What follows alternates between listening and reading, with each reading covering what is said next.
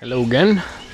This is the new IBC setup with the solids filter, radial flow filter, the sump, which carries around 150 liters maybe.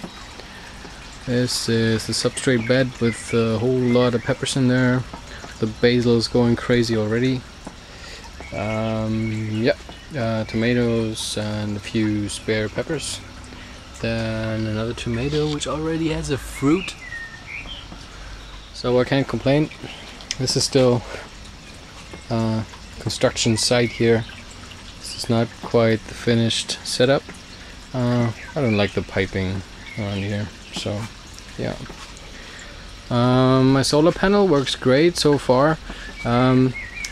I had 40 degrees on the whole water column a few days ago when it was bright and sunny, and I'm now getting started on the electronics, the thermostats, which will regulate the small pumps that finally then heat the tank.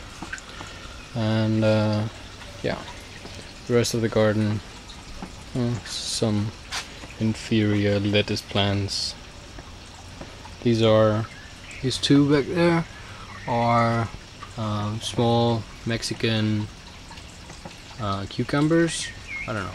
I'll post the scientific name below. 2 chilies, tomato, peppers, tomato, few flowers for my mom's, and another pepper, and some lettuce. Alright, if you have any questions, leave a comment below, and if you like this, please subscribe.